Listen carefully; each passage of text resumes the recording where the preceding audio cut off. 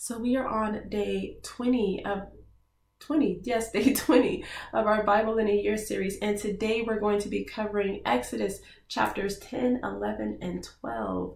Pharaoh finally breaks and he thinks, I want these people out of my land. So before we get into it, let's pray really quick. Spirit of the living God, Lord, I just thank you so much for the opportunity to be able to study your word and your open door policy, that we can just come to your throne whenever we want to. Lord, I pray that you just open our eyes, ears, and minds so that we can read and interpret your word as you have intended for it to be interpreted. Father, I pray that you bless each and every single person participating in this Bible study series, and that you open their understanding so that way they can apply your word to their daily lives. I pray these things in the mighty name of your son, Jesus. Amen. Okay, let's get started. So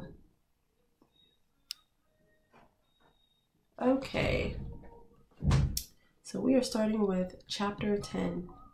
So then the Lord said to Moses, "Go to Pharaoh, for I have hardened his heart and the hearts of his officials, so that I may do these miraculous signs of mine among them." Now I'm going to stop right there really quick, because I think it's really important to know that the reason that Pharaoh refuses to let these people go, it has everything to do with the fact that God has hardened his heart. This is not something that he would have ordinarily done. It's because God has hardened his heart.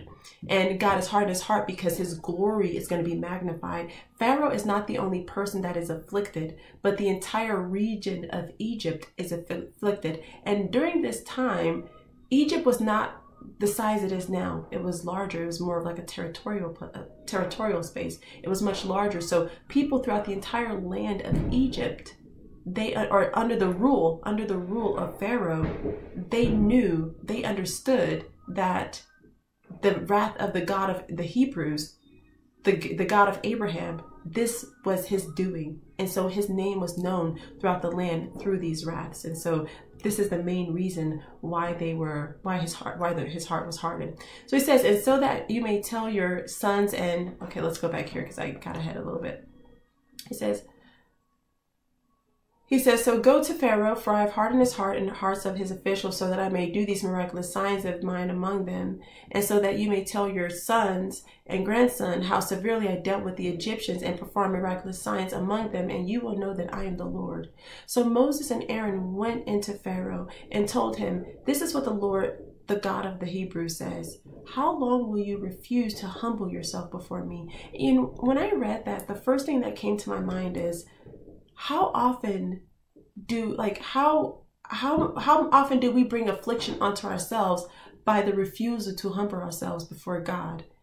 Pride, pride is a huge category when we think of pride, because the opposite of humility, which is, where being humble comes from, is the root of humility. So pride is a category. You have people that exalt themselves in their physical appearance, their mental capacity, their spiritual abilities. You have people, there's a spiritual arrogance. There's different types of pride. And so how often have we exalted ourselves in any capacity and been afflicted because of it, but we refuse to bring ourselves in a lowly place, because we know that God has a heart for those for the humble and meek. Okay, I promise we're going to get through this.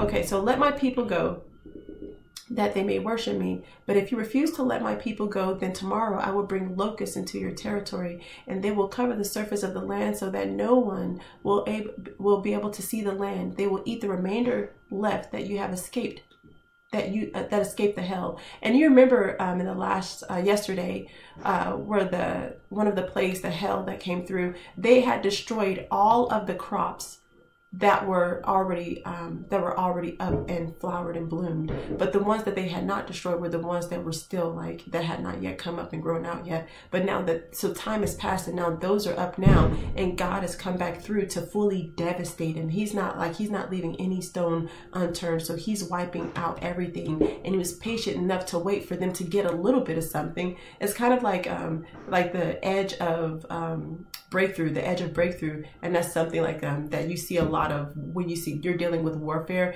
You'll get right to the edge of almost getting something done, and then it's taken away from you like that. Or you're going for a job interview and everything goes well, and on your first day, suddenly they don't know, they no longer need you. It's the edge of breakthrough. So this kind of reminds me of that. Okay. He says, but if you refuse to let my people go, then tomorrow I will bring locusts to your territory. They will cover the surface of the land so that no one will be able to see the land. They will eat the remainder of what you have left except to escape the hell. They will eat every tree you have growing in the fields. They will fill your houses, all your official houses, and the houses of all the Egyptians, something your fathers and grandfathers never saw since the time they occupied the land until today. Then he turned and left Pharaoh's presence. Now, I want to point out that Serapia is the Egyptian deity that is known to protect from locusts. That's actually what this deity's job is a protector from locusts. Protects from locusts. So essentially, at this time, it seems that locusts were a serious problem, and this deity protected from them. And so this is God essentially defeating that deity. Okay, we are on verse 7. So Pharaoh's officials asked him, how long must this man be a snare to us? Now the word snare means trap. So how long must this man be a trap to us? Let the men go so that they may worship the Lord their God. Don't you realize that Egypt is devastated? And I want to point this out right here, because so many times sometimes we're oppressed spiritually. We are oppressed physically. We have different types of oppressors and different types of oppression, but specifically spiritual oppression, when you're you're the victim of the targeted victim of witchcraft or occultic things, or just in general, any type of thing, generational curses, any type of affliction you're dealing with. Whenever God steps in on the scene, we often think we have this image in our head. So let's use Pharaoh, for example. The Israelites have been oppressed for so long. Let's say that they don't see Pharaoh on his throne. They don't even really see him. They see like his people. And so they think Pharaoh's in his throne and his palace, being fed grapes by belly dancers and like living this very lavish life. But his land is devastated. And that's because God comes up, he shows up on the scene. And so sometimes, even when it seems like nothing's happening, God is working in the background. You have no idea what your oppressors are going through. You have no idea what those that afflicted you, you have no idea what they're going through. You have no idea. And this verse just kind of reminded me of that. Egypt is devastated. So Moses and Aaron were brought back to Pharaoh. Go worship the Lord your God, Pharaoh said. But exactly who will be going? Pharaoh said. Moses replied, we will go with our young and with our old. We will go with our sons and with our daughters, with our flocks and with our herds, because we must hold the Lord's festival. Verse 10. So he said to them, the Lord would have to be with you if I were to ever let you and your families go. Look out, you're headed for trouble. No, go. Just able-bodied men worship the Lord, since that's what you want. And they were driven from Pharaoh's presence. So he was not even willing to let them all go. He's very selective. You can take these people, but not all of them.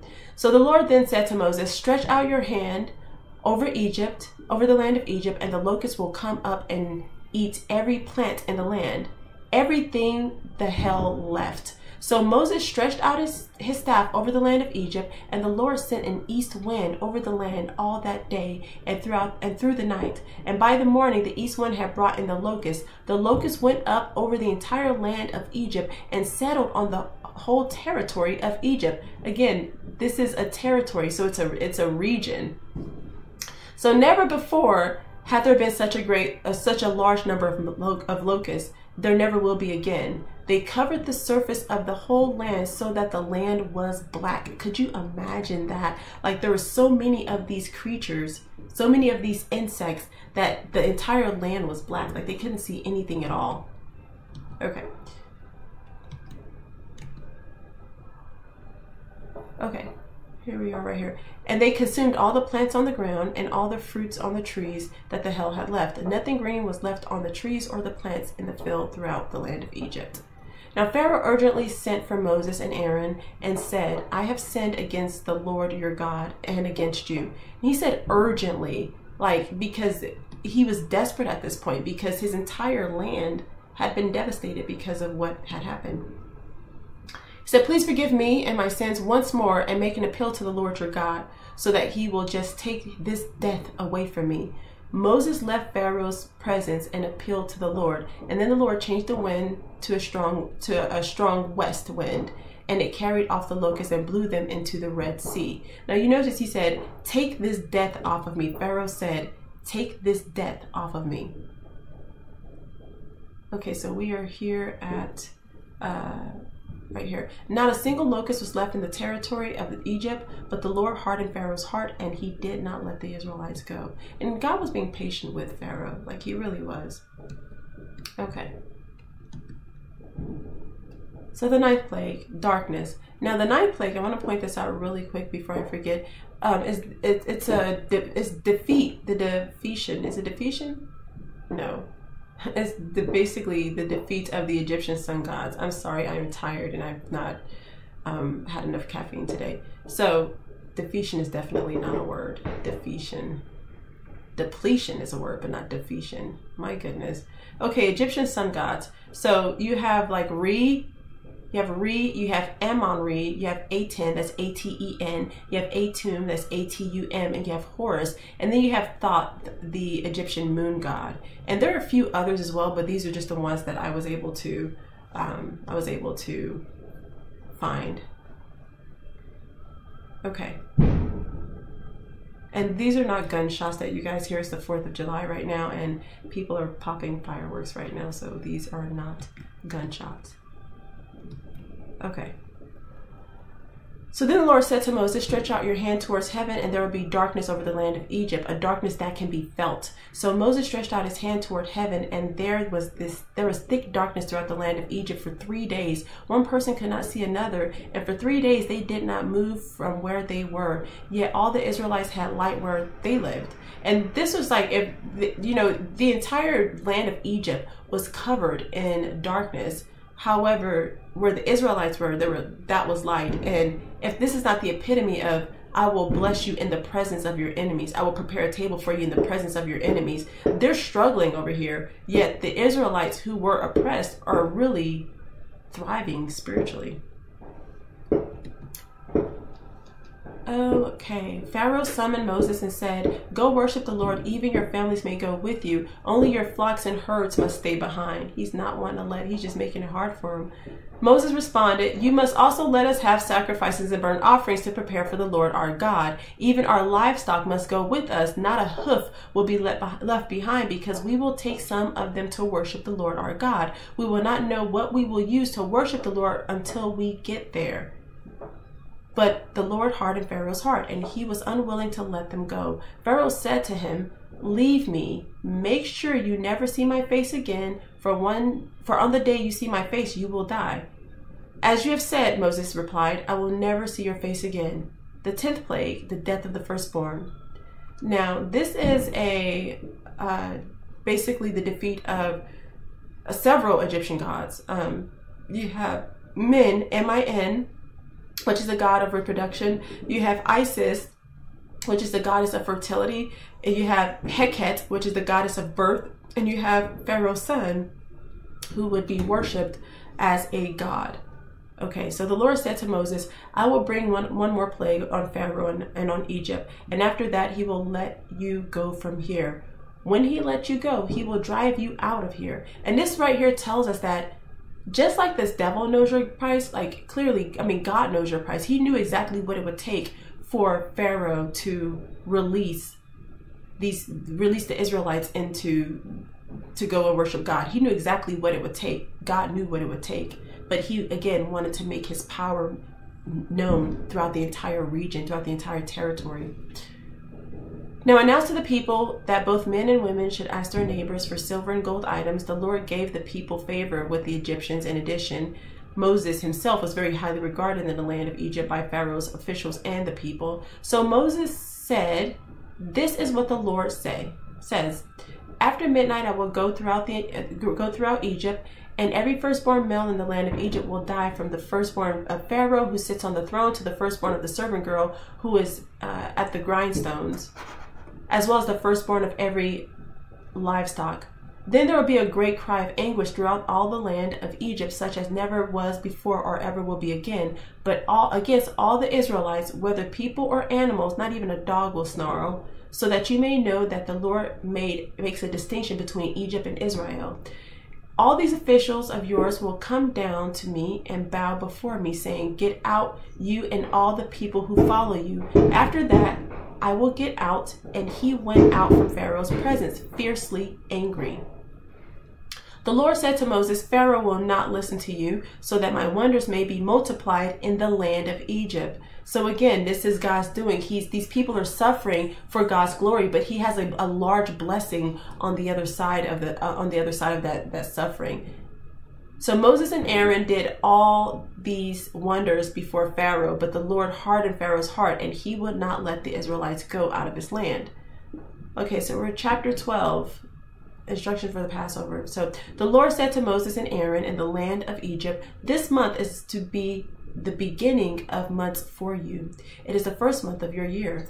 Tell the whole community of Israel, on the 10th day of this month, they must each select an animal of the flock according to their father's family, one animal per family. And if the household is too small for a whole animal, then that person and the neighbor nearest his house are to select one based on the combined number of people. You should apportion the animal according to what each will eat. You must have an unblemished animal, a year-old male. You may take it from either the sheep or the goats. You are to keep it until the 14th day of this month. Then the whole assembly of the community of Israel will slaughter the animals at twilight. They must take some of the blood and put it on 2 doorposts and the lintel of the houses where they eat them. They are to eat the meat that night. They should eat it roasted over the fire along with unleavened bread and bitter herbs. Do not eat any of it raw or cooked in boiling water, but only roasted over fire, its head as well as its leg and inner organs. You must not leave any of it until morning. And this right here reminds me so much of how you don't have to, there's a reason for it. Well, here, let me read through it first. So you must not leave any of it until morning. Any part of it left until the morning, you must burn.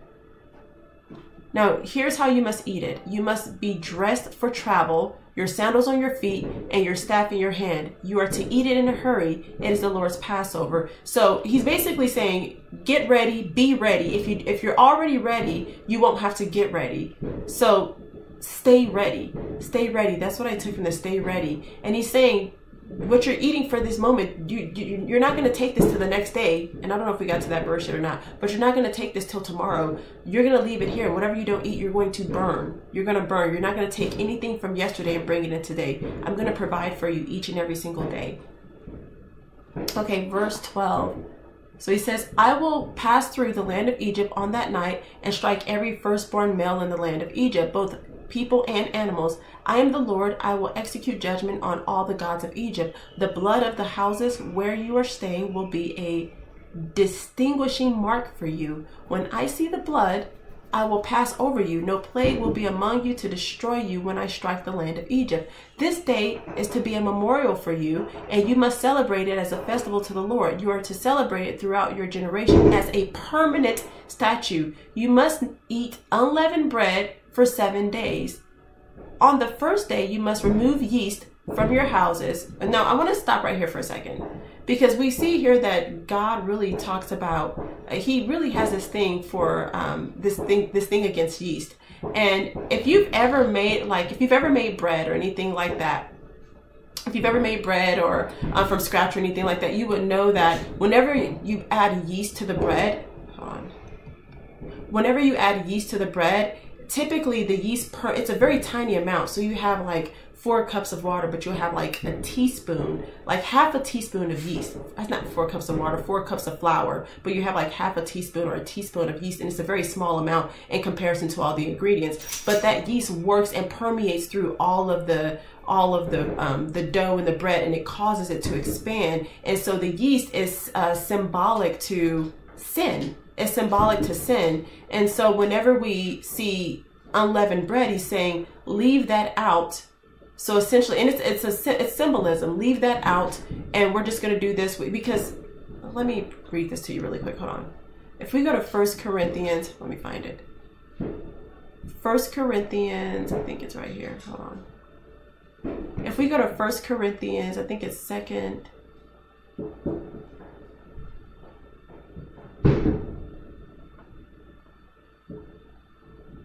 That's right here. Hold on. I know I made a mark of it somewhere.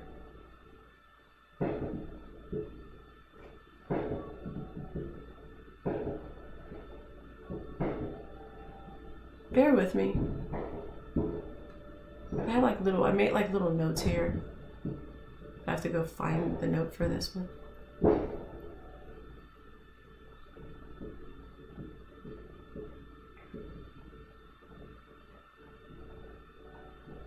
I'm recording this on a different computer, and it's not really doing what I want. Let me see if I can find the verse on this other computer. Hold on. I've had so many computer issues trying to do this. Okay, it's 1 Corinthians 5:6. I'm going to read it over here because I have it on this computer. It says, your blessing is not good. Don't you know that a little yeast leavens the whole batch of dough? Get rid of the old yeast so that you may be a new unleavened batch as you really are. He's talking about sin. Paul is talking about sin here. And so essentially the yeast represents sin and corruption. So that's why he's saying unleavened bread without yeast. And not just that, but you won't have to wait for it to rise. If you've made bread, you would know that it takes several hours to rise and to make. And a big part of that is you have to wait for the dough to process it. So you have to let the yeast permeate through it. Okay, I promise we're going to get through this. I really wanted to make that point though because it was a good one. Okay, so you are to hold a sacred assembly on the first day and another sacred assembly on the seventh day. No work may be done on those days except for preparing what people need to eat. You may do only that. You are to observe the festival of unleavened bread, because on this very day I brought your military divisions out of the land of Egypt. You must observe this day throughout your generations as a permanent statute. You are to eat unleavened bread in the first month, from the evening of the 14th day of the month until the evening of the 21st day. You must not be found in your houses. Yeast must not be found in your houses for 7 days. And if anyone eats something leavened, that person, whether a resident alien or a native of the land, must be cut off from the community of Israel. Do not eat anything leavened. Eat unleavened bread in all your homes. Then Moses summoned all the elders of Israel and said to them, go select an animal from the flock according to your families and slaughter the Passover animal. Take a cluster of hyssop, dip it in the blood that is in the basin, and brush the lintel and the 2 doorposts with some of the blood in the basin. Okay, let's get up here. None of you may go out the door of his house until morning, when the Lord passes through to strike Egypt and sees the blood on the lintel and the 2 doorposts. He will pass over the door and not let the destroyer enter your houses to strike you. Verse 24. Keep this command permanently as a statute for you and your descendants. When you enter the land that the Lord is giving you, as he promised, you are to observe the ceremony. When your children ask you, what does this ceremony mean to you? You are to reply, it is the Passover sacrifice to the Lord, for he passed over the houses of the Israelites in Egypt when he struck the Egyptians, and he spared our homes. So the people knelt low and worshipped. Then the Israelites went and did this. They did just as the Lord commanded Moses and Aaron. Okay. Now at midnight the Lord struck every firstborn male in the land of Egypt, from the firstborn of Pharaoh who sat on the throne to the firstborn of the prisoner who was in the dungeon, and every firstborn of the livestock. During the night Pharaoh got up, he along with his officials and all the Egyptians, and there was a loud wailing throughout Egypt, because there wasn't a house without someone dead. He summoned Moses and Aaron during the night and said, get out immediately from among my people, both you and the Israelites, and go worship the Lord as you have said. Take even your flocks and your herds as you asked, and leave, and also bless me. So he does all this stuff, and then he demands a blessing. He's like, leave, you guys, you've done enough damage here. Your God has done enough damage. Leave here and then bless me. That's funny. So now the Egyptians pressured the people in order to send them quickly out the country, for they said, we're all going to die. So the people took their dough before it was leavened, with their kneading bowls wrapped up in their clothes on their shoulders. The Israelites acted on Moses' words and asked the Egyptians for silver and gold and for clothing. And the Lord gave the people such favor with the Egyptians that they gave them whatever they requested. In this way, they plundered the Egyptians. The Israelites traveled from Ramses to Succoth, about 600,000 able-bodied men on foot besides their families. A mixed crowd also went up with them, along with a huge number of livestock, both flocks and herds. The people baked the dough they had brought out of Egypt into unleavened loaves, since it had no yeast. For when they were driven out of Egypt, they could not delay and had not prepared provisions for themselves. The time that the Israelites lived in Egypt was 430 years, and at the end of the 430 years, on the same day, all the Lord's military divisions went out from the land of Egypt. It was a night vigil in honor of the Lord, because he would bring out the land of Egypt. He would bring them out of the land of Egypt. Here we go. The same night, in the honor of the Lord, a night vigil for all Israelites throughout their generations. Verse 43. This is a long chapter. So the Lord said to Moses, but we're getting through it.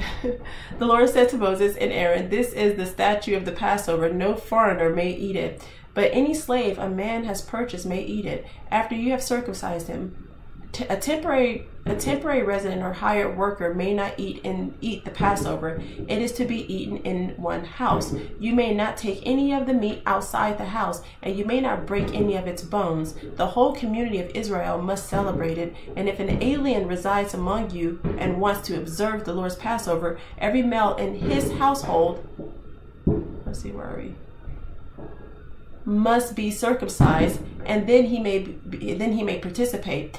He will become like a native of the land, but no uncircumcised person may eat it. The same law will apply to both the native and the alien who resides among you." Then all the Israelites did this. They did just as the Lord had commanded Moses and Aaron. On that same day, the Lord brought the Israelites out of the land of Egypt according to their military divisions. And that is all we're going to cover today. So it's really dark in this room right now too, and they are going off with these fireworks. My goodness. So let me know what type of revelation, what you got out of this. I really hope that you got something that God spoke to you in some capacity. One of the biggest things that really kind of resonated with me the most, I think one of the biggest revelations was how God deals with our oppressors behind closed doors. And we see that Egypt was devastated. That word just really stuck with me. Egypt was devastated. So as always, leave your comments. I love reading your comments. If you found this video helpful, give us a thumbs up. If you want to see similar content, subscribe. And I pray for you guys. I pray that you guys have a wonderful 4th of July and spend time with your family. And I pray blessings over you guys. I will see you guys tomorrow. Blessings.